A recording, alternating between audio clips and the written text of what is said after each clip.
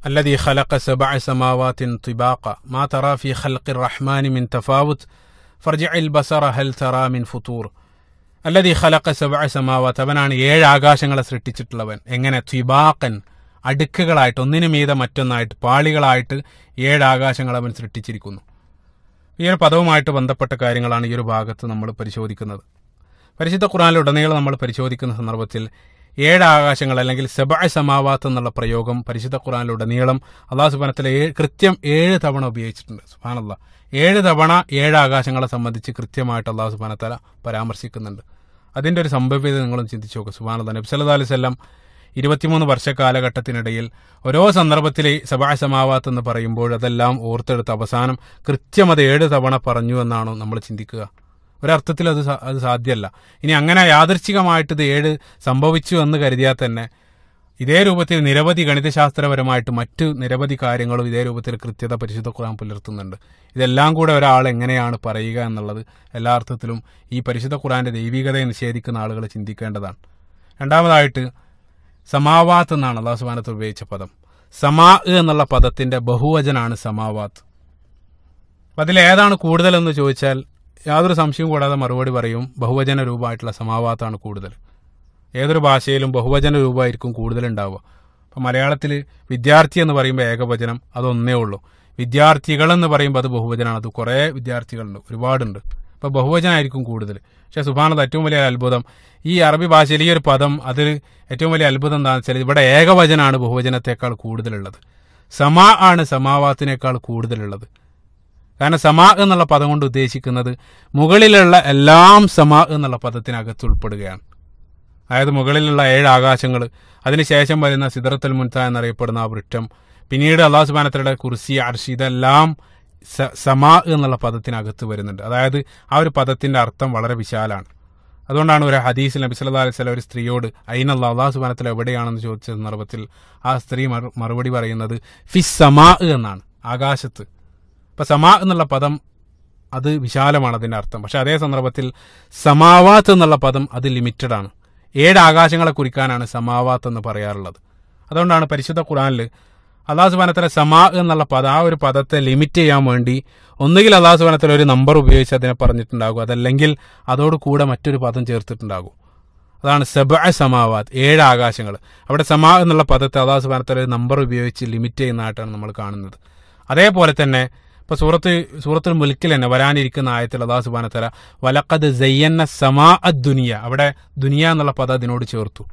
ഒന്നാം ആകാശം, അതായത് ദുനിയാവിന്റെ നമ്മുടെ ആകാശം, ഒന്നാം ആകാശത്തെ അല്ലാഹു സുബ്ഹാനഹു വ തആല സമാ അദ്ദുനിയ, അവിടെ ദുനിയ എന്നുള്ള പദം ചേർത്തുകൊണ്ട് ആ സമാ എന്നുള്ള പദത്തെ ലിമിറ്റ് ചെയ്യുന്നതായിട്ടാണ് നമ്മൾ കാണുന്നത്. പിന്നീട് 7 ആകാശങ്ങളുമായിട്ട് ബന്ധപ്പെട്ട് അതിനെ സംബന്ധിച്ച് കൃത്യമായിട്ട് നമുക്ക് അറിയാൻ സാധ്യമല്ല എന്നുള്ളതാണ്. നമുക്ക് ആകെ അറിയാവുന്ന ഒരു കാര്യം, ഹദീസിൽ നബി സല്ലല്ലാഹു അലൈഹി വസല്ലമയുടെ മിഅ്റാജ് യാത്ര, പ്രവാചകൻ സല്ലല്ലാഹു അലൈഹി വസല്ലമയുടെ ജീവിതത്തിലുണ്ടായ ഏറ്റവും വലിയ മുഅ്ജിസത്തായിരുന്നു മിഅ്റാജ് യാത്ര. നബി സല്ലല്ലാഹു അലൈഹി വസല്ലം ഈ 7 ആകാശവും കടന്ന് അല്ലാഹു സുബ്ഹാനഹു വ തആലയുടെ സന്നിധിയിലേക്ക് യാത്ര ചെയ്യുകയുണ്ടായി. ആ യാത്രാ വേളയിൽ നബി സല്ലല്ലാഹു അലൈഹി വസല്ലം കണ്ട ദൃശ്യങ്ങളാണ് ഈ 7 ആകാശങ്ങളുമായിട്ട് ബന്ധപ്പെട്ട് നമുക്കറിയാവുന്ന ചില കാര്യങ്ങൾ. ആ യാത്രാവേളയിൽ നബി സല്ലല്ലാഹു അലൈഹി വസല്ലം ജിബ്രീൽ അലൈഹി സ്വലാത്തു വസ്സലാമയുടെ കൂടെ ഓരോ ആകാശവും പിന്നിടുകയുണ്ടായി. ആദ്യത്തെ ആകാശത്തിന്റെ അടുത്തെത്തി. അവിടെ ജിബ്രീൽ അലൈഹി സ്വലാത്തു വസ്സലാം അവിടെ ആദ്യത്തെ ആകാശത്തിന്റെ കവാടത്തിനടുത്ത് പോകുന്നു. അവിടെ ഉണ്ടായിരുന്ന മലക്കുകൾ ആരാണെന്ന് ചോദിക്കുന്നു. ആ സന്ദർഭത്തിൽ ജിബ്രീൽ ആണെന്ന് അലൈഹി സ്വലാത്തു വസ്സലാം അദ്ദേഹം മറുപടി പറയുന്നു. ആ സന്ദർഭത്തിൽ ആദ്യത്തെ ആകാശത്തിന്റെ കവാടം തുറക്കപ്പെടുകയാണ്. അവരത് കടന്ന് വീണ്ടും 2ാം ആകാശത്തെത്തുന്നു. അതേ രൂപത്തിൽ ഓരോ ആകാശത്തിന്റെ കവാടങ്ങളും കടന്ന് അവസാനം 7ാം ആകാശം വരെ എത്തുകയാണ്. ഓരോ ആകാശത്തിലും നബി സല്ലല്ലാഹു അലൈഹി വസല്ലം മുൻകഴിഞ്ഞു പോയ ഓരോ പ്രവാചകന്മാരെ കാണുകയാണ്. ആദ്യത്തെ ആകാശത്തിൽ ആദം നബി അലൈഹി സ്വലാത്തു വസ്സലാം, ഇതേ രൂപത്തിൽ ഓരോ കവാടത്തിനടുത്തും ഓരോ മുൻകാല പ്രവാചകന്മാരെ നബി സല്ലല്ലാഹു അലൈഹി വസല്ലം കാണുന്നു. അവസാനം 7ാം ആകാശവും കടന്ന് പ്രവാചകൻ സല്ലല്ലാഹു അലൈഹി വസല്ലം സിദ്റത്തുൽ മുൻതഹ എന്നറിയപ്പെടുന്ന ആ മനോഹരമായിട്ടുള്ള വൃക്ഷത്തിനടുത്തെത്തുന്നു. പിന്നീട് അങ്ങോട്ടുള്ള ആ ഒരു സ്ഥലം, പിന്നീട് അങ്ങോട്ടുള്ള ആ ഒരു പ്രദേശം, അത് മലക്കുകൾക്ക് പോലും പ്രവേശന അനുമതി ഇല്ലാത്ത ഭാഗമാണ്. സുബ്ഹാനല്ലാഹ്, അവിടെ നബി സല്ലല്ലാഹു അലൈഹി വസല്ലമയെ അല്ലാഹു സുബ്ഹാനഹു വ തആല അവിടേക്ക് ഉയർത്തുകയാണ്. അതാണ് മിഅ്റാജ് വേളയിൽ നമ്മൾ കാണുന്ന ഹദീസ്. അപ്പൊ അവിടെ നബി സല്ലല്ലാഹു അലൈഹി വസല്ലം ഈ 7 ആകാശവും കടന്നു പോകുന്നതായിട്ടാണ് നമ്മൾ കാണുന്നത്.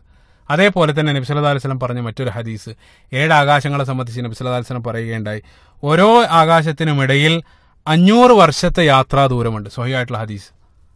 അതായത് ഒന്നാം ആകാശവും രണ്ടാം ആകാശവും തമ്മിലുള്ള യാത്രാ ദൂരം 500 വർഷമാണ്. 500 വർഷം എന്ത് അള്ളാഹു അലൈഹി നബി സല്ലല്ലാഹു അലൈഹി വസല്ലം ഹദീസിൽ പറഞ്ഞിട്ടില്ല. അപ്പം നമ്മളെ സംബന്ധിച്ചിടത്തോളം ഇന്ന് നമ്മൾ ഭൗതിക ശാസ്ത്രത്തിൽ ഈ രൂപത്തിലുള്ള ഖഗോള ശാസ്ത്രത്തിൽ നമ്മൾ പ്രപഞ്ചത്തിൽ, അതായത് ഈ രൂപത്തിലുള്ള വാന ലോകത്തുള്ള വസ്തുക്കളെ അളക്കാൻ വേണ്ടി നമ്മൾ ഉപയോഗിക്കുന്ന യൂണിറ്റ് പ്രകാശവർഷമാണ്. പ്രകാശവർഷം, അതായത് പ്രകാശം ഒരു വർഷം കൊണ്ട് സഞ്ചരിക്കുന്ന ദൂരം. സെക്കൻഡിൽ 3 ലക്ഷം കിലോമീറ്റർ സഞ്ചരിക്കുന്ന പ്രകാശം ഒരു വർഷം കൊണ്ട് പിന്നിടുന്ന ദൂരമാണ് ഒരു പ്രകാശവർഷം. സുബ്ഹാനല്ലാഹ്. അപ്പം അതാണ് നമ്മുടെ അളവുകോല്. നമ്മൾ മനസ്സിലാക്കിയിടത്തോളം പ്രപഞ്ചത്തിൽ ഏറ്റവും വേഗതയുള്ള മാധ്യമം പ്രകാശമാണ്. പ്രകാശത്തേക്കാൾ വേഗതയുള്ള ഒരു വസ്തു ഇതുവരെ നമ്മൾ കണ്ടെത്തിയിട്ടില്ല. ഒരു പക്ഷേ ഭാവിയിൽ കണ്ടെത്തിയേക്കാം, അല്ലാഹു ആലം. അപ്പം നബി സല്ലല്ലാഹു അലൈഹി വസല്ലം ഹദീസിൽ 500 വർഷം എന്നേ പറഞ്ഞിട്ടുള്ളൂ. അത് എന്താണ് 500 വർഷം എന്ന്, ഏത് രൂപത്തിലുള്ള വർഷമാണെന്ന് നബി സല്ലല്ലാഹു അലൈഹി വസല്ലം അവിടെ പറഞ്ഞിട്ടില്ല. സുബ്ഹാനല്ലാഹ്. ഈ 7 ആകാശത്തെ സംബന്ധിച്ച് പരാമർശിക്കുന്ന സന്ദർഭത്തിൽ അതിനെ പല രൂപത്തിലായിട്ട് പരിഹസിക്കുന്ന ആളുകളുണ്ട്. ഭൗതികവാദികളായിട്ടുള്ള ആളുകൾ പലപ്പോഴും പരിശുദ്ധ ഖുർആന്റെ ഈ ഒരു പരാമർശത്തെ പരിഹസിക്കാറുണ്ട്.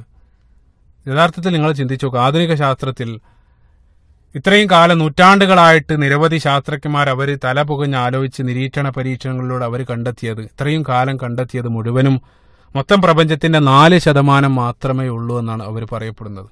മൊത്തം പ്രപഞ്ചത്തിന്റെ 4% മാത്രം. അതായത് നമ്മൾ കാണുന്ന ഈ പ്രപഞ്ചം, അതായത് ആറ്റങ്ങൾ കൊണ്ട്, ഇലക്ട്രോണും പ്രോട്ടോണും ന്യൂട്രോണും ഒക്കെ അല്ല, ആറ്റങ്ങൾ കൊണ്ട് നിർമ്മിതമായിട്ടുള്ള പദാർത്ഥം, അത് ബെരിയോണിക് മാറ്റർ എന്നാണ് അറിയപ്പെടുക. ആ പദാർത്ഥം മൊത്തം പ്രപഞ്ചത്തിന്റെ വെറും 4% മാത്രമേ ഉള്ളൂ എന്നാണ് പറയപ്പെടുന്നത്. ബാക്കി 96% ഇന്ന് വരെ നമ്മുടെ കണ്ണുകൾ കൊണ്ട് പോലും കാണാൻ സാധിച്ചിട്ടില്ലാത്ത ഡാർക്ക് മാറ്റർ അല്ലെങ്കിൽ ശ്യാമോർജം അല്ലെങ്കിൽ ശ്യാമദ്രവ്യം, ഡാർക്ക് മാറ്ററും ഡാർക്ക് എനർജിയുമാണെന്നാണ് ഇന്നവർ പറയപ്പെടുന്നത്. 24% ഡാർക്ക് മാറ്ററും 71% ഡാർക്ക് എനർജിയും. എന്താണ് ഡാർക്ക് എനർജി, ഡാർക്ക് മാറ്റർ? അത് ഇന്ന് നമുക്ക് പ്രത്യക്ഷത്തിൽ ഇന്ന് വരെ നമുക്ക് കാണാൻ സാധിച്ചില്ല. പരോക്ഷമായിട്ട് ഇപ്പോൾ ഗുരുത്വാകർഷണത്തിന്റെ സാന്നിധ്യം, ഗ്രാവിറ്റേഷണൽ ലെൻസിങ് എന്ന് പറയപ്പെടുന്ന ഒരു പ്രതിഭാസത്തിലൂടെ അതിന്റെ സാന്നിധ്യം പരോക്ഷമായിട്ട് നമുക്ക് സ്ഥിരീകരിക്കാൻ സാധിച്ചിട്ടുണ്ട്. പ്രകാശത്തെ പോലും കാണാൻ സാധ്യമല്ലാത്ത മേഖലയാണിതെന്നാണ് അവർ വിശദീകരിക്കപ്പെടുന്നത്. സുബ്ഹാനല്ലാഹ്.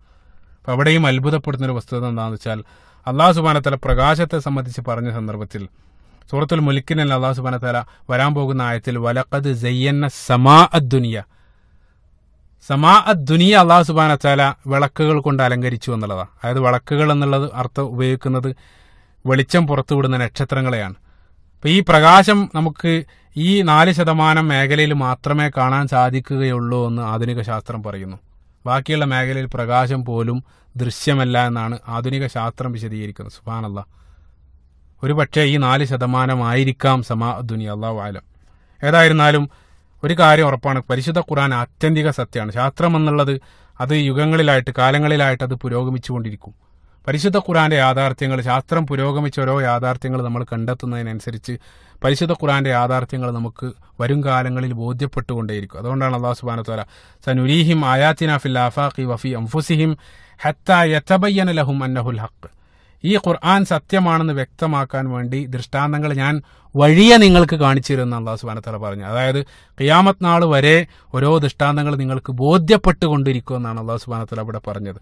അപ്പം ശാസ്ത്രം എന്നുള്ളത് ഇതേ രൂപത്തിൽ നിരവധി തിരുത്തലുകളിലൂടെയാണ് മുന്നോട്ട് പോയിക്കൊണ്ടിരിക്കുന്നത്. അപ്പം ആദ്യം നമ്മൾ കരുതി ഭൂമി മാത്രമേ ഉള്ളൂ, ഭൂമിയാണ് കേന്ദ്രമെന്ന് നമ്മൾ വിശ്വസിച്ചു. അതിനുശേഷം കോപ്പർനിക്കസ് എന്നറിയപ്പെടുന്ന ഒരു ശാസ്ത്രജ്ഞൻ വന്ന് അദ്ദേഹം പറഞ്ഞു ഭൂമിയല്ല കേന്ദ്രം. വിപ്ലവകരമായിട്ടുള്ള അദ്ദേഹത്തിന്റെ കണ്ടെത്തൽ, അദ്ദേഹം പറഞ്ഞു ഭൂമിയല്ല കേന്ദ്രം, മറിച്ച് സൂര്യനാണ് കേന്ദ്രം എന്ന് അദ്ദേഹം വിളിച്ചു പറഞ്ഞു. അതോടുകൂടെ ഭൂമിയല്ല, ഭൂമിയെപ്പോലെ നിരവധി ഗ്രഹങ്ങളുണ്ട്, സൂര്യനാണ് കേന്ദ്രമെന്ന് ശാസ്ത്രലോകം കണ്ടെത്തി. അതും കഴിഞ്ഞ് കുറച്ച് കഴിഞ്ഞപ്പോൾ നമ്മൾ സൗരയൂഥത്തെ മനസ്സിലാക്കി. പിന്നീട് നമ്മൾ ഗാലക്സിയെ നമ്മൾ കണ്ടെത്തി. ഗാലക്സിയെ കണ്ടെത്തി നമ്മൾ ആലോചിച്ചൊക്കെ 20ാം നൂറ്റാണ്ടിന്റെ ആരംഭ കാലഘട്ടം വരെ, അതായത് 1926 വരെ നമ്മൾ കരുതിയത് നമ്മുടെ ഒരു ഗാലക്സി, അതായത് ക്ഷീരപഥ അല്ലെങ്കിൽ മിൽക്കി വേ എന്നറിയപ്പെടുന്ന ഒരു ഗാലക്സിയാണ് എല്ലാം, അതിനപ്പുറത്ത് മറ്റൊന്നുമില്ല എന്നായിരുന്നു നമ്മൾ ആ ഒരു കാലം വരെ നമ്മൾ വിശ്വസിച്ചിരുന്നത്. സുബ്ഹാനല്ലാഹ്.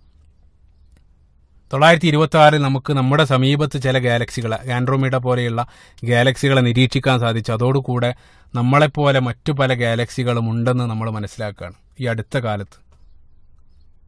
ഇന്ന് നമ്മൾ 10,000 കോടിയിലേറെ ഗാലക്സികളെ നമ്മൾ എണ്ണിത്തിട്ടപ്പെടുത്തുകയുണ്ടായി. അതായത് ഈ നൂറ്റാണ്ടിന്റെ ആരംഭ കാലഘട്ടം വരെ നമ്മൾ ഒരു സ്പൂണ് വെള്ളമെടുത്ത് അത് തന്നെയാണ് കടലെന്ന് നമ്മൾ തെറ്റിദ്ധരിക്കുകയായിരുന്നു. സുബ്ഹാനല്ലാഹ്. അത്രയേറെ അജ്ഞരായിരുന്നു നമ്മൾ. പിന്നീട് 2001 നമ്മൾ W മാപ്പ് എന്നറിയപ്പെടുന്ന ഒരു പേടകം, അതായത് മൈക്രോവേവ് അനിസ്ട്രോപ്പി പ്രോബ് എന്നറിയപ്പെടുന്ന ഒരു പേടകത്തിന്റെ സഹായത്തോടു കൂടെ ദൃശ്യപ്രപഞ്ചത്തിന്റെ മൊത്തം മാപ്പ് നമ്മൾ എടുക്കുകയുണ്ടായി. ദൃശ്യപ്രപഞ്ചത്തിന്റെ മൊത്തം ചിത്രം നമുക്ക് ലഭിച്ചു. അതോടൊപ്പം തന്നെ ഈ പ്രപഞ്ചത്തിന്റെ കാലം പ്രായവും നമ്മൾ കണക്കാക്കി. 13 ബില്യൺ വർഷമാണ് പ്രപഞ്ചത്തിന്റെ കാലമായിട്ട് ശാസ്ത്രലോകം കണക്കാക്കിയത്. അവിടെയും തീർന്നില്ല. ഇന്ന് അവർ പറയുന്നൊരു അത്ഭുതം എന്താണെന്ന് വെച്ചാൽ, നമ്മൾ ഇതുവരെ അറിഞ്ഞ അതേ രൂപത്തിൽ ആദ്യം മുതൽ തുടങ്ങേണ്ടി വരുന്നൊരവസ്ഥയിലേക്കാണ് ഇന്ന് ശാസ്ത്രലോകം എത്തിയത്. അതായത് മുമ്പ് ഭൂമിയല്ല കേന്ദ്രം, സൂര്യനാണ് കേന്ദ്രമെന്ന് പറഞ്ഞ് ശാസ്ത്രലോകത്ത് ഞെട്ടിച്ചതുപോലെ നമ്മുടെ പ്രപഞ്ചം മാത്രമല്ല, മറിച്ച് യൂണിവേഴ്സല്ല, അതായത് ഒരു പ്രപഞ്ചമല്ല, മറിച്ച് പ്രപഞ്ചങ്ങളാണ്, മൾട്ടിവേഴ്സ് ആയിരിക്കാം എന്നുള്ളൊരു നിഗമനത്തിലാണ് ഇന്ന് ശാസ്ത്രലോകം ഉള്ളത്. സുബ്ഹാനല്ലാഹ്. ഒരു പ്രപഞ്ചമല്ല, നിരവധി സോപ്പ് കുമിളകളെ പോലെ നിരവധി പ്രപഞ്ചങ്ങൾ ഉണ്ടായിരിക്കാം എന്നുള്ളൊരു നിഗമനത്തിലാണ് ഇന്ന് ശാസ്ത്രലോകം ഉള്ളത്. ഇപ്പോൾ അടുത്ത കാലത്ത് ഗ്രാവിറ്റേഷണൽ വേവ്, അതായത് ഗുരുത്വാകർഷണ തരംഗങ്ങളെ സംബന്ധിച്ചുള്ള പഠനങ്ങളെല്ലാം ആ രൂപത്തിലേക്കാണ് നീങ്ങിക്കൊണ്ടിരിക്കുന്നത്. അതായത് നിരവധി പ്രപഞ്ചങ്ങൾ ഉണ്ടായിരിക്കാം. അതുമായിട്ട് ബന്ധപ്പെട്ട് ലോകപ്രശസ്തനായിട്ടുള്ള ഒരു ശാസ്ത്രജ്ഞൻ അദ്ദേഹം അതിനെ വിലയിരുത്തി പ്രപഞ്ചത്തിലുള്ള മാനങ്ങളെ, ഡയമെൻഷനെ സംബന്ധിച്ച് അദ്ദേഹം വിശദീകരിക്കുന്ന സന്ദർഭത്തിൽ അദ്ദേഹത്തിന്റെ ഒരു അനുമാനം അദ്ദേഹം വിശദീകരിക്കുന്ന അത്ഭുതപ്പെടുത്തുന്നതാണ്. അദ്ദേഹം പറയുന്നുണ്ട്, നിരവധി നമ്മുടെ പ്രപഞ്ചത്തിന് പാരലായിട്ട് ഒരു പക്ഷേ നിരവധി പ്രപഞ്ചങ്ങൾ ഉണ്ടായിരിക്കാം. ഞാൻ കണക്കാക്കുന്നത് ഒരു പക്ഷേ ഒന്നിനും മീതെ ഒന്നായിട്ട് ലെയറുകളായിട്ടായിരിക്കാം അത് സ്ഥിതി ചെയ്യുന്നതെന്ന് ഞാൻ ആ രൂപത്തിലാണ് ഞാൻ അതിനെ സംബന്ധിച്ച് ചിന്തിക്കുന്നതെന്ന് അദ്ദേഹം പറയുകയാണ്. സുബ്ഹാനല്ലാഹ്. അല്ലാഹു സുബ്ഹാനഹു വ തആല പറയുന്നത് അല്ലദീ ഖലഖ സബഅ സമാവാതിൻ തിബാഖൻ എന്നുള്ളതാണ്. സുബ്ഹാനല്ലാഹ്. ഈ രൂപത്തിൽ നമ്മൾ ചിന്തിക്കേണ്ടത്, അതായത് ശാസ്ത്രവുമായിട്ട് ബന്ധപ്പെടുത്തി പരിശുദ്ധ ഖുർആനെ നമ്മൾ ചിന്തിക്കേണ്ടതുണ്ട്. കാരണം ഖുർആനിലുടനീളം അല്ലാഹു സുബ്ഹാനഹു വ തആല നമ്മോട് ആവശ്യപ്പെടുന്നത് ആ രൂപത്തിൽ ചിന്തിക്കാൻ വേണ്ടി തന്നെയാണ്. അഫലം യൻദുറു ഇല സമാഇ ഫൗഖഹും കൈഫ ബനൈനാഹ വസയ്യനാഹ. സുബ്ഹാനല്ലാഹ്. നിങ്ങൾ ആകാശത്തിലേക്ക് നോക്കുന്നില്ല, അത് ഏത് രൂപത്തിലാണ് ഞാൻ നിർമ്മിക്കപ്പെട്ടതെന്ന്. ആകാശത്തിന്റെ സൃഷ്ടിപ്പിനെ സംബന്ധിച്ച് ചിന്തിക്കാൻ അല്ലാഹു സുബ്ഹാനഹു വ തആല നിരന്തരം വിശ്വാസികളോട് ആവശ്യപ്പെടുന്നതായിട്ടാണ് കാണുന്നത്. സൂറത്ത് ആൽ ഇംറാനിൽ അല്ലാഹു സുബ്ഹാനഹു വ തആല അല്ലാഹു സുബ്ഹാനഹു വ തആലയുടെ ഏറ്റവും ഇഷ്ടപ്പെട്ട ദാസന്മാരെ സംബന്ധിച്ച് പറഞ്ഞ സന്ദർഭത്തിൽ വയതഫക്കറൂന ഫീ ഖൽഖി സമാവാതി വൽ അർള്, അവർ ആകാശഭൂമിയുടെ സൃഷ്ടിപ്പിനെ സംബന്ധിച്ച് അവർ ചിന്തിച്ചുകൊണ്ടിരിക്കും എന്നുള്ളതാണ്. അപ്പോൾ ഈ രൂപത്തിൽ നമ്മൾ ചിന്തിക്കേണ്ടതുണ്ട്. ഏറ്റവും ദൗർഭാഗ്യകരമായിട്ടൊരു വസ്തുത എന്താണെന്ന് വെച്ചാൽ, അല്ലാഹു സുബ്ഹാനഹു വ തആല പറഞ്ഞ ഈ സൃഷ്ടികളുമായിട്ട് ബന്ധപ്പെട്ട് ഈ രൂപത്തിൽ ചിന്തിക്കാൻ ആവശ്യപ്പെട്ട ആ ഒരു ഭാഗം യഥാർത്ഥത്തിൽ ചെയ്യുന്നത് അവിശ്വാസികളായിട്ടുള്ള ശാസ്ത്രജ്ഞന്മാരാണ്. വിശ്വാസികളായിട്ടുള്ള നമ്മൾ അതിനെ സംബന്ധിച്ചൊന്നും ചിന്തിക്കാൻ പോകാറില്ല. പക്ഷേ യഥാർത്ഥത്തിൽ അല്ലാഹു സുബ്ഹാനഹു വ തആലയുടെ കൽപ്പന ഒരർത്ഥത്തിൽ അവരാണ് നിറവേറ്റുന്നത്. അപ്പം അവർ കണ്ടെത്തിയ യാഥാർത്ഥ്യങ്ങളുമായിട്ട് ബന്ധപ്പെടുത്തിയെങ്കിലും നമ്മൾ ഈ രൂപത്തിൽ ചിന്തിക്കാനും അല്ലാഹു സുബ്ഹാനഹു വ തആലയുടെ സൃഷ്ടിയെ സംബന്ധിച്ച് മനസ്സിലാക്കാനും സന്നദ്ധമാകേണ്ടതുണ്ടെന്നാണ് അല്ലാഹു സുബ്ഹാനഹു വ തആല ഇവിടെ പറയുന്നത്. അല്ലദീ ഖലഖ സബഅ സമാവാതിൻ തിബാഖൻ എന്നുള്ള അടുത്ത പദം. തിബാഖൻ എന്നുള്ള പദത്തിന് അർത്ഥം നേരത്തെ ഞാൻ പറഞ്ഞു, അടുക്കുകളായിട്ട്. അതായത് ഇപ്പോൾ ഒരുപാട് പ്ലേറ്റുകൾ നമ്മൾ അടുക്കി വെക്കാറുണ്ട്. ആ രൂപത്തിൽ അടുക്കുകളാക്കുന്നതിനാണ് തിബാഖ് എന്നുള്ള പദം കൊണ്ട് ഉദ്ദേശിക്കുന്നത്. ത്വാബക്ക എന്നുള്ള പദത്തിന്റെ ബഹുവചനാണ് തിബാഖ്. ത്വാബക്ക യുത്വാബിഖു തിബാഖ്. തിബാഖ് എന്നുള്ളത് അതിന്റെ ബഹുവചന രൂപമാണ്, അടുക്കുകൾ. അതേപോലെ തന്നെ തിബാഖ് എന്നുള്ള പദത്തിന് മറ്റൊരർത്ഥം കൂടെ വരുന്നുണ്ട്, അടുക്കുകളാണ്. അതേ സന്ദർഭത്തിൽ അത് തുടർച്ചയായതുകൂടെയാണ് അതേ സന്ദർഭത്തിൽ അടുക്കുകളാണ്. അതായത് പരസ്പരം അടുക്കുകളായിട്ട് വെച്ചിട്ടുണ്ട്, അതേ സന്ദർഭത്തിൽ അത് തുടർച്ചയായതാണ്. അതായത് ഒന്ന് എവിടെ അവസാനിക്കുന്നു മറ്റൊന്ന് എവിടെ തുടങ്ങുന്നു എന്ന് കൃത്യമായിട്ട് തിരിച്ചറിയാൻ സാധ്യമല്ലാത്ത രൂപത്തിൽ അടുക്കുകളായിട്ട് വെച്ചത്.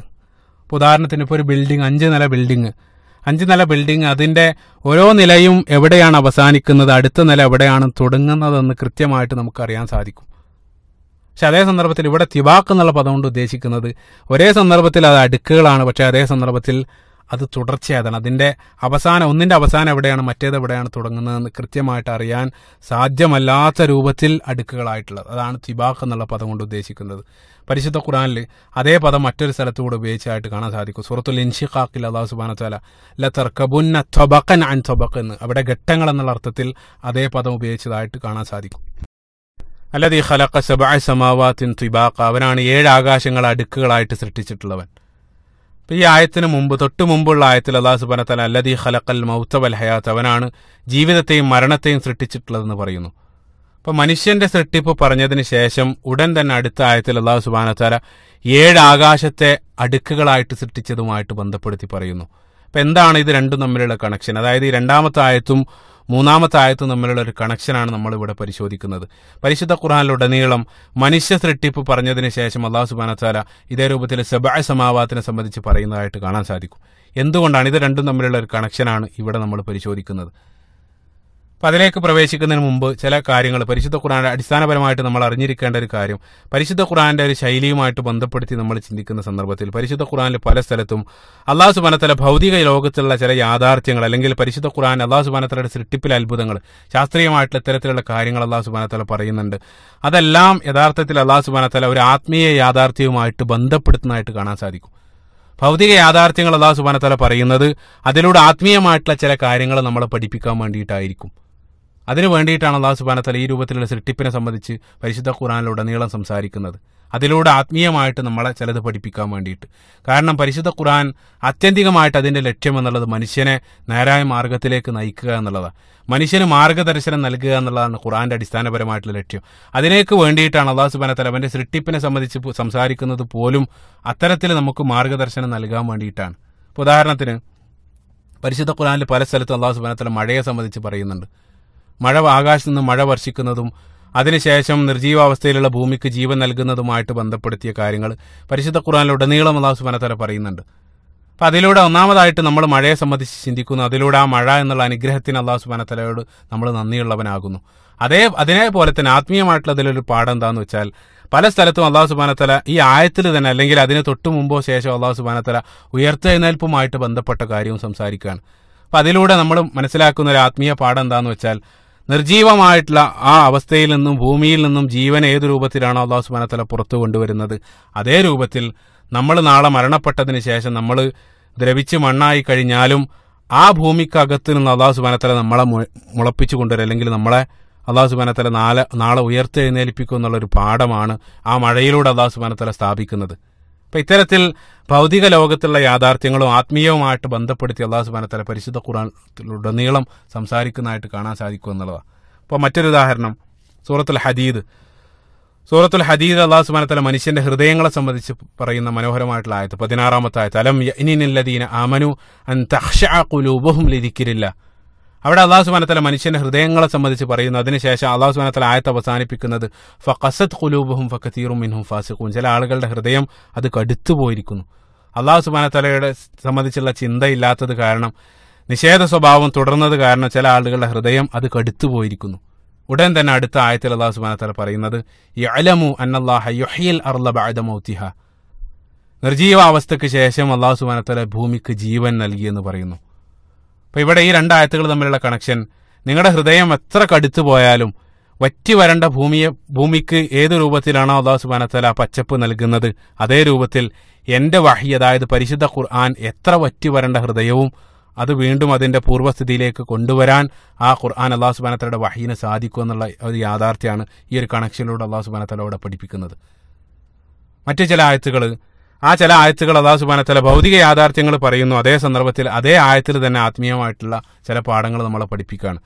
ഉദാഹരണത്തിന് സൂറത്തു സബയിലുള്ള മനോഹരമായിട്ടുള്ള സൂറത്തു സബയിന്റെ 2-ാമത്തെ ആയത്ത്, അല്ലാഹു സുബ്ഹാനഹു വ തആല യഅലമു മാ യലിജു ഫിൽ അർളി വമാ യഖ്റുജു മിൻഹാ വമാ യൻസിലു മിനസ് സമാഇ വമാ യഅറുജു ഫീഹാ. ഭൂമിയിലേക്ക് പ്രവേശിക്കുന്നതും ഭൂമിയിൽ നിന്നും പുറത്തു വരുന്നതും ആകാശത്ത് നിന്ന് ഇറങ്ങുന്നതും ആകാശത്തിലേക്ക് കയറിപ്പോകുന്നതെല്ലാം അവൻ അറിയുന്നു. അപ്പൊ ഈ ആയത്ത് ഭൗതികമായിട്ട് നമ്മൾ ചിന്തിക്കുന്ന സന്ദർഭത്തിൽ ഭൂമിയിലേക്ക് പ്രവേശിക്കുന്നത് നമുക്കറിയാം, വിത്തുകൾ, നമ്മൾ നിക്ഷേപിക്കുന്ന വിത്തുകൾ ഭൂമിയിലേക്ക് പ്രവേശിക്കുന്നുണ്ട്. അതേപോലെ തന്നെ നമുക്കറിയാം ആകാശത്ത് നിന്നും പെയ്തിറങ്ങുന്ന വെള്ളം അത് ഭൂമിയിലേക്ക് ആഴ്ന്നിറങ്ങുന്നുണ്ട്. ഇതെല്ലാം ഭൗതികമായിട്ട് നമുക്ക് ചിന്തിക്കാൻ സാധിക്കുന്ന യാഥാർത്ഥ്യങ്ങളാണ്. അതേപോലെ തന്നെ ഭൂമിയിൽ നിന്ന് പുറത്തു വരുന്ന നമ്മൾ നിക്ഷേപിക്കുന്ന വിത്തുകൾ അല്ലെങ്കിൽ സസ്യങ്ങളെല്ലാം ഭൂമിയിൽ നിന്നും പുറത്തു വരുന്നതാണ് ഇത്തരത്തിലുള്ള യാഥാർത്ഥ്യം. അതേപോലെ തന്നെ നമുക്ക് അല്ലാഹു സുബ്ഹാനഹു വ തആല വെള്ളം ഉറവായിട്ട് വരുന്നത് ഭൂമിയിൽ നിന്നും പുറത്തു വരുന്ന, ഇതെല്ലാം ഭൗതിക യാഥാർത്ഥ്യങ്ങളാണ്. പക്ഷെ അതേ സന്ദർഭത്തിൽ അതുമായിട്ട് ബന്ധപ്പെടുത്തി നമുക്ക് ചിന്തിക്കാവുന്ന ആത്മീയ യാഥാർത്ഥ്യങ്ങളാണ്. ഇപ്പോൾ ഭൂമിയിലേക്ക് പ്രവേശിക്കുന്നത്, മനുഷ്യനായിട്ടുള്ള നമ്മൾ മരണപ്പെട്ട് കഴിഞ്ഞാൽ നമ്മൾ ഭൂമിയിലേക്ക് പ്രവേശിക്കുന്നുണ്ട്. നമ്മുടെ മയ്യത്തുകൾ ഖബറിലേക്ക് പ്രവേശിക്കുന്നത് അത് ഭൂമിയിലേക്ക് പ്രവേശിക്കുന്നതുമായിട്ട് ബന്ധപ്പെടുത്തി നമുക്ക് ചിന്തിക്കാം. ഭൂമിയിൽ നിന്നും പുറത്തു വരുന്നത് അത് നമ്മുടെ സുബ്ഹാനല്ലാഹ്, നമ്മൾ മരണത്തിന് ശേഷം നമ്മളെ ഉയർത്തെഴുന്നേൽപ്പിക്കുന്നത് ഭൂമിക്ക് നിന്നും നമ്മൾ പുറത്തു വരികയാണ്. ഒരേ ആയത്തിൽ ഒരു ഭൗതിക യാഥാർത്ഥ്യം, അതേപോലെ തന്നെ ആത്മീയമായിട്ടുള്ള മറ്റൊരു പാഠം കൂടെ നമുക്ക് ലഭിക്കുകയാണ്. അതേപോലെ തന്നെ ആയത്തിന്റെ അടുത്ത ഭാഗം, ആകാശത്ത് നിന്ന് ഇറങ്ങുന്നതും ആകാശത്തിലേക്ക് കയറുന്നതും. ആകാശത്ത് നിന്ന് ഇറങ്ങുന്നത് നമുക്കറിയാം മഴ, ഭൗതികമായിട്ടുള്ള യാഥാർത്ഥ്യങ്ങളുടെ കൂട്ടത്തിൽ മഴ ആകാശത്ത് നിന്ന് ഇറങ്ങുന്നതാണ്. അതേപോലെ തന്നെ ആകാശത്തിലേക്ക് കയറുന്നത്, ഇപ്പം മനുഷ്യരും ജിന്നുകളെല്ലാം ആകാശത്തിലൂടെ സഞ്ചരിക്കാറുണ്ട്. അതേപോലെ തന്നെ നീരാവിയായിട്ട് വെള്ളം ആകാശത്തിലേക്ക് ആകാശത്തിലേക്ക് കയറിപ്പോകാറുണ്ട്. ഇതെല്ലാം അള്ളാഹു സുബ്ഹാനഹു വ തആല അറിയുന്നു. ഇതാണ് ഭൗതികമായിട്ടുള്ള യാഥാർത്ഥ്യം. അതേ സന്ദർഭത്തിൽ ആത്മീയമായിട്ടുള്ള യാഥാർത്ഥ്യങ്ങളുമായിട്ട് ബന്ധപ്പെടുത്തി ആകാശത്ത് നിന്ന് ഇറങ്ങുന്നത് നമുക്കറിയാം. മഴ മാത്രമല്ല ആകാശത്ത് നിന്ന് ഇറങ്ങുന്നത്, മറിച്ച് നമുക്കുള്ള റിസ്ഖും ആകാശത്ത് നിന്നാണ് അള്ളാഹു സുബ്ഹാനഹു വ തആല ഇറക്കുന്നത്. വസ്സമാഇ റിസ്ഖുക്കും, ആകാശത്ത് നിന്നാണ് അള്ളാഹു സുബ്ഹാനഹു വ തആല നമ്മുടെ ഉപജീവന മാർഗം ഇറക്കുന്നത്. അതേപോലെ തന്നെ ആകാശത്ത് നിന്ന് ഇറങ്ങുന്നത് മറ്റൊരു ഉദാഹരണമാണ് വഹി. സുബ്ഹാനല്ലാഹ്, വഹി ആകാശത്ത് നിന്നാണ് ഇറങ്ങുന്നത്. അതേപോലെ തന്നെ മലക്കുകൾ ഇറങ്ങുന്നുണ്ട്. തനസ്സലുൽ മലായികത്തു വറൂഹ്, ആകാശത്ത് നിന്ന് മലക്കുകൾ ഇറങ്ങുന്നുണ്ട്. ഇതെല്ലാം ആത്മീയ യാഥാർത്ഥ്യങ്ങളുമായിട്ട് ബന്ധപ്പെടുത്തി ചിന്തിക്കാം. ആകാശത്തിലേക്ക് കയറുന്നത് അത് കേവലം നീരാവിയും അതേപോലെ തന്നെ മനുഷ്യരും മാത്രമല്ല. ആകാശത്തിലേക്ക് കയറുന്നത് നമ്മുടെ അമലുകൾ ആകാശത്തിലേക്ക് കയറുന്നുണ്ട്. നമ്മൾ ഓരോ ആഴ്ചയും ചെയ്യുന്ന പ്രവൃത്തികളെല്ലാം ഓരോ ആഴ്ചയും ഉയർത്തപ്പെടുമെന്നാണ് നബി സല്ലല്ലാഹു അലൈഹി വസല്ലം ഹദീസിൽ പറയുന്നത്. അപ്പോൾ ഒരായത്തിൽ തന്നെ അള്ളാഹു സുബ്ഹാനഹു വ തആല ഒരു ഭൗതിക യാഥാർത്ഥ്യത്തെ സംബന്ധിച്ച് പറയുന്നു, അതേപോലെ തന്നെ ആത്മീയമായിട്ടുള്ള ചില കാര്യങ്ങളെ അതിലൂടെ നമ്മളെ പഠിപ്പിക്കുകയും ചെയ്യുകയാണ്. ഈ രൂപത്തിലാണ് പരിശുദ്ധ ഖുർആനിലുടനീളം അള്ളാഹു സുബ്ഹാനഹു വ തആല സംസാരിക്കുന്നതായിട്ട് കാണാൻ സാധിക്കുക. ഞാനിതെല്ലാം ഇവിടെ പറയാനുള്ള കാരണം, നമ്മൾ ഈ ഒരു ആയത്ത് പരിശോധിക്കുന്ന സന്ദർഭത്തിൽ അള്ളാഹു സുബ്ഹാനഹു വ തആല അടുക്കുകളായിട്ട് 7 ആകാശങ്ങളെ സൃഷ്ടിച്ചു എന്നാണ് പറയുന്നത്. അതിന് തൊട്ട് മുമ്പുള്ള ആയത്തിൽ അള്ളാഹു സുബ്ഹാനഹു വ തആല നിങ്ങളുടെ ജീവിതവും മരണവും സൃഷ്ടിച്ചു എന്ന് പറയുന്നു. അപ്പൊ ഇത്തരത്തിലൊരു കണക്ഷൻ പരിശുദ്ധ ഖുർആനിലുടനീളം കാണപ്പെടുന്നു എന്നുള്ളതാണ് ഏറ്റവും കൂടുതൽ എന്നെ അത്ഭുതപ്പെടുത്തിയ ഒരു കാര്യം. അതായത് മനുഷ്യ സൃഷ്ടിപ്പ്, ഉടൻ തന്നെ സബഅ സമാവാത്ത്. ഇത് ഈ ഒരു ആയത്തിൽ മാത്രമല്ല, നമ്മൾ നേരത്തെ സൂചിപ്പിച്ച ഒരു ആയത്ത്, അതായത് സൂറത്തുൽ ബഖറയിലും അള്ളാഹു സുബ്ഹാനഹു വ തആല മനുഷ്യന്റെ സൃഷ്ടിപ്പിനെ സംബന്ധിച്ച് പറയുന്ന ആയത്ത്, കൈഫ തക്ഫുറൂന ബില്ലാഹി വകുൻതും അംവാതൻ വഅഹ്യാകും സുമ്മ യുമീതുകും സുമ്മ യുഹ്യീകും സുമ്മ ഇലൈഹി തുർജഊൻ. മരണപ്പെട്ടതിന് ശേഷം അവൻ ജീവൻ നൽകുന്നു, വീണ്ടും നിങ്ങൾ നിർജീവാവസ്ഥയിലേക്ക് പോകുന്നു, വീണ്ടും ജീവൻ നൽകുന്നു. അതായത് മനുഷ്യന്റെ സൃഷ്ടിപ്പിന്റെ ഘട്ടങ്ങളെ സംബന്ധിച്ചാണ് അവിടെ പറയുന്നത്. സുബ്ഹാനല്ലാഹ്, അതിന് ശേഷം വരുന്ന ആയത്ത് ഹുവല്ലദീ ഖലഖ ലക്കും മാ ഫിൽ അർളി ജമീഅ സുമ്മ ഇസ്തവാ ഇലസ് സമാഇ ഫസവ്വാഹുന്ന സബ്അ സമാവാത്ത്. അവിടെയും 7 ആകാശങ്ങൾ, മനുഷ്യ സൃഷ്ടിപ്പ് 7 ആകാശങ്ങൾ. അതവിടെ മാത്രമല്ല, വീണ്ടും പരിശോധിച്ച സന്ദർഭത്തിൽ ഏറ്റവും കൂടുതൽ അത്ഭുതപ്പെടുത്തി സൂറത്തുൽ മുഅ്മിനൂനിൽ മനുഷ്യന്റെ ഗർഭാശയത്തിലുള്ള ഘട്ടങ്ങളെ സംബന്ധിച്ച് അല്ലാഹു സുബ്ഹാനഹു വ തആല പറയുന്നു, സുമ്മ ഖലഖനൻ നുത്ഫത അലഖതൻ ഫഖലഖനൽ അലഖത മുദ്അതൻ ഫഖലഖനൽ മുദ്അത ഇളാമൻ ഫകസൗനൽ ഇളാമ ലഹ്മ സുമ്മ അൻശഅനാഹു ഖൽഖൻ ആഖർ. അവിടെ അല്ലാഹു സുബ്ഹാനഹു വ തആല മനുഷ്യന്റെ ഗർഭാശയത്തിൽ അല്ലാഹു സുബ്ഹാനഹു വ തആല മനുഷ്യന്റെ ഓരോ ഘട്ടങ്ങളിലായിട്ട് രൂപപ്പെടുത്തിയതിനെ സംബന്ധിച്ച് പറയുന്നു. അതിനുശേഷം സുമ്മ ഇന്നക്കും ബഅദ ദാലിക മയ്യിതൂൻ, അതിനുശേഷം നിങ്ങൾ എന്നിലേക്ക് നിങ്ങൾ മടക്കപ്പെടുന്നു. സുമ്മ ഇന്നക്കും യൗമൽ ഖിയാമത്തി തുബഅസൂൻ, നിങ്ങൾ അതിനുശേഷം ഖിയാമത്ത് നാളിൽ ഞാൻ നിങ്ങളെ ഉയർത്തെഴുന്നേൽപ്പിക്കുന്നു. അടുത്ത ആയത്ത് വലഖദ് ഖലഖ്നാ ഫൗഖക്കും സബ്അ തറായിഖ്, 7 ആകാശങ്ങൾ നിങ്ങൾക്ക് മീതെ സൃഷ്ടിച്ചിരിക്കുന്നു. സുബ്ഹാനല്ലാഹ്. സൂറത്തുൽ മുഅ്മിനീനിൽ അതിനുശേഷം വീണ്ടും 80-ാമത്തെ ആയത്തിൽ അല്ലാഹു സുബ്ഹാനഹു വ തആല വഹുവല്ലദീ യുഹ്യി വയുമീത്, അവനാണ് നിങ്ങളെ ജീവിപ്പിക്കുകയും മരിപ്പിക്കുകയും ചെയ്യുന്നവൻ. അതിനുശേഷം വരുന്ന ആയത്ത് ഖുൽ മൻ റബ്ബുസ് സമാവാതി സബ്ഉ വറബ്ബുൽ അർശിൽ അലീം, 7 ആകാശങ്ങളുടെ രക്ഷിതാവ്. സുബ്ഹാനല്ലാഹ്. അപ്പൊ അവിടെയും മനുഷ്യ സൃഷ്ടിപ്പ്, വീണ്ടും സബ്അ സമാവാത്ത്. അതേപോലെ തന്നെ വീണ്ടും നമ്മൾ സൂറത്ത് നൂഹ് പരിശോധിക്കുന്ന സന്ദർഭത്തിൽ അല്ലാഹു സുബ്ഹാനഹു വ തആല വഖദ് ഖലഖക്കും അത്വാറ, നിങ്ങളെ പല ഘട്ടങ്ങളിലായിട്ട് അല്ലാഹു സുബ്ഹാനഹു വ തആല സൃഷ്ടിച്ചു. അതിനുശേഷം അലം തറ കൈഫ ഖലഖല്ലാഹു സബ്അ സമാവാതിൻ തിബാഖ, അവിടെ അതേ പദം നിങ്ങളെ വ്യത്യസ്ത ഘട്ടങ്ങളിലായിട്ട് സൃഷ്ടിച്ചു. അതിനുശേഷം അല്ലാഹു സുബ്ഹാനഹു വ തആല 7 ആകാശങ്ങളെ സൃഷ്ടിച്ചതുമായിട്ട് ബന്ധപ്പെടുത്തി പറയുന്നു. നിരവധി സ്ഥലത്ത് മറ്റൊരു ഉദാഹരണം കൂടെ അവസാനമായിട്ട് സൂറത്തുൽ കഹ്ഫിൽ മാ അശദ്തുഹും ഖൽഖസ് സമാവാതി വൽ അർളി വലാ ഖൽഖ അൻഫുസിഹിം. അപ്പൊ ഇവിടെയെല്ലാം പരിശുദ്ധ ഖുർആനിൽ ഉടനീളം നമ്മൾ പരിശോധിക്കുന്ന സന്ദർഭത്തിൽ ഈ രൂപത്തിൽ അല്ലാഹു സുബ്ഹാനഹു വ തആല മനുഷ്യ സൃഷ്ടിപ്പുമായിട്ട് ബന്ധപ്പെടുത്തി പറഞ്ഞതിന് ശേഷം ഉടൻ തന്നെ സബ്അ സമാവാത്തിനെ സംബന്ധിച്ച് പറയുന്നതായിട്ടാണ് നമ്മൾ കാണുന്നത്. എന്താണ് ഇത് രണ്ടും തമ്മിലുള്ള ഒരു ബന്ധം? ഒരു ബന്ധമില്ല എന്ന് നമുക്ക് ഒരിക്കലും ചിന്തിക്കാൻ സാധിക്കില്ല. കാരണം അല്ലാഹു സുബ്ഹാനഹു വ തആലയുടെ കലാം എന്നുള്ളത് ഏറ്റവും ഓർഡർ ഉള്ളതായിരിക്കും.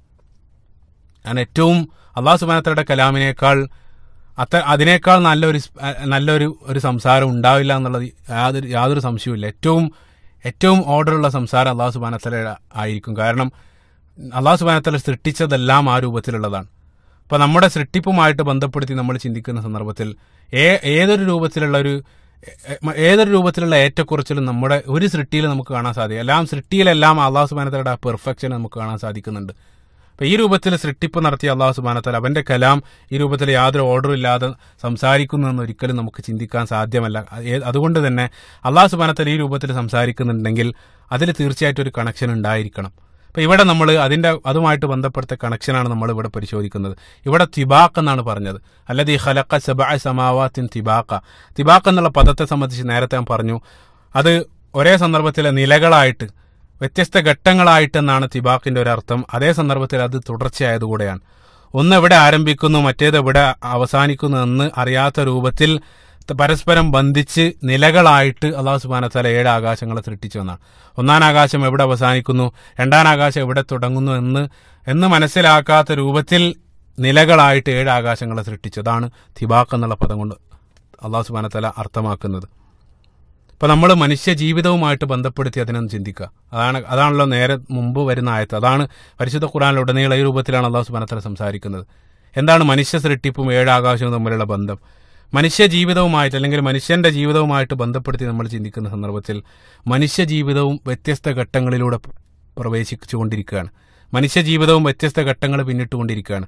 അതുകൊണ്ടാണ് സൂറത്തുൽ ഇൻഷിഖാഖിലെ വചനം ഞാൻ നേരത്തെ സൂചിപ്പിച്ചു. അവിടെ അല്ലാഹു സുബ്ഹാനഹു വ തആല അതേ പദം ഉപയോഗിച്ചുകൊണ്ട് ലതർകബുന്ന തബഖൻ അൻ തബഖ്, നിങ്ങൾ ഓരോ ഘട്ടങ്ങൾ പിന്നിട്ടുകൊണ്ടിരിക്കുന്ന അല്ലാഹു സുബ്ഹാനഹു വ തആല പറയുകയാണ്. അപ്പോൾ മനുഷ്യന്റെ ജീവിതവും ഓരോ ഘട്ടങ്ങൾ, അതാണ് ഞാൻ നേരത്തെ ഈ സൂറത്തിന്റെ 2ാമത്തെ ആയത്ത് വിശദീകരിച്ച സന്ദർഭത്തിൽ ഞാൻ സൂചിപ്പിച്ചിരുന്നു മനുഷ്യന്റെ ജീവിതത്തിന്റെ ഘട്ടങ്ങളെ സംബന്ധിച്ച്.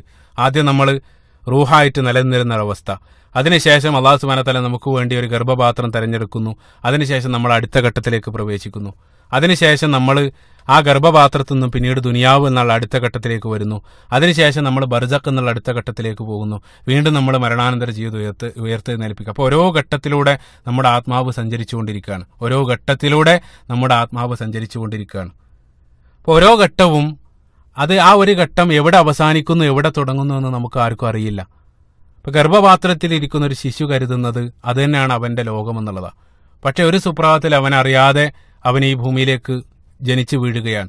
ഭൂമിയിലിരിക്കുന്ന മനുഷ്യനും അവന് ഇവിടെ ശാശ്വതരായിരിക്കും, അല്ലെങ്കിൽ എന്നാണ് എന്നെ മരണം പിടികൂടുക, അല്ലെങ്കിൽ എന്റെ അടുത്ത ഘട്ടം എന്നാണ് എനിക്ക് അടുത്ത ഘട്ടം വരുന്നതെന്ന് അവൻ അറിയാതെയാണ് ഈ ഭൂമിയിൽ ചെലവഴിക്കുന്നത്. ആ രൂപത്തിൽ അവന് ജീവിച്ചുകൊണ്ടിരിക്കുന്നു. ഒരു സുപ്രഭാതത്തിൽ പെട്ടെന്ന് മലക്കുകൾ വന്നിട്ട് അല്ലാ തഖാഫു വലാ തഹ്സനു നഹ്നു ഔലിയാഅകും ഫിദ് ദുനിയ വൽ ആഖിറ എന്ന് പറഞ്ഞുകൊണ്ട് മലക്ക് വരുന്നു. മലക്കുൽ മൗത്ത് വന്നുകൊണ്ട് അവന്റെ റൂഹ് എടുത്തുകൊണ്ട് പോവുകയാണ്. അതിനുശേഷം അവന് ഖബറിലേക്ക് പ്രവേശിക്കുന്നു. ആ സന്ദർഭത്തിലും അവന് എത്ര കാലമാണ് ഖബറിൽ, അല്ലെങ്കിൽ അടുത്ത ഘട്ടത്തിലേക്കുള്ള ദൂരം അവൻ അറിയാത്ത രൂപത്തിൽ അവന് ഖബറിൽ കഴിച്ചുകൊണ്ടിരിക്കുകയാണ്. അപ്പോൾ മനുഷ്യൻ വ്യത്യസ്ത ഘട്ടങ്ങൾ പിന്നിടുന്നു. ആ ഓരോ ഘട്ടവും എവിടെ അവസാനിക്കുന്നു എവിടെ തുടങ്ങുന്നു എന്ന് അവൻ അറിയാത്ത രൂപത്തിലാണ് അവന് പിന്നിട്ടുകൊണ്ടിരിക്കുന്നത്. സുബ്ഹാനല്ലാഹ്. അതായത് 7 ആകാശങ്ങളെപ്പോലെ 7 ആകാശങ്ങൾ അത് ഓരോ അടുക്കുകളായിട്ടാണ് അല്ലാഹു സുബ്ഹാനഹു വ തആല സൃഷ്ടിച്ചത്. അതായത് മനുഷ്യന്റെ ജീവിതത്തിന്റെ ഘട്ടങ്ങളും 7 ആകാശത്തിലുള്ള പാളികളും അല്ലാഹു സുബ്ഹാനഹു വ തആല ഇവിടെ കമ്പയർ ചെയ്യുകയാണ്. അതിൽ ആ തിബാഖ് എന്നുള്ള പദത്തിന്റെ അടുത്ത അർത്ഥം അത് എവിടെ ആരംഭിക്കുന്നു എവിടെ തുടങ്ങുന്നു എന്ന് അറിയാത്ത രൂപത്തിൽ 7 നിലകളാക്കി എന്നാണ് പറയുന്നത്. അതേ രൂപത്തിൽ മനുഷ്യ ജീവിതത്തിലെ ഓരോ ഘട്ടങ്ങളും അത് എവിടെ ആരംഭിക്കുന്നു എവിടെ തുടങ്ങുന്നു എന്ന് അറിയാത്ത രൂപത്തിലാണ് അല്ലാഹു സുബ്ഹാനഹു വ തആല മനുഷ്യനെ സംവിധാനിച്ചിട്ടുള്ളത്. യഥാർത്ഥത്തിൽ ആകാശം എന്നുള്ളത് മനുഷ്യന്റെ ജീവിതത്തിന്റെ ഘട്ടങ്ങളാണ് നമ്മോട് പറഞ്ഞുകൊണ്ടിരിക്കുന്നത്. സുബ്ഹാനല്ലാഹ്. അതുകൊണ്ടാണ് പരിശുദ്ധ ഖുർആനിലുടനീളം ഈ രൂപത്തിലുള്ള കണക്ഷൻ അല്ലാഹു സുബ്ഹാനഹു വ തആല നടത്തുന്നതായിട്ട് കാണാൻ സാധിക്കുക. സുബ്ഹാനല്ലാഹ്.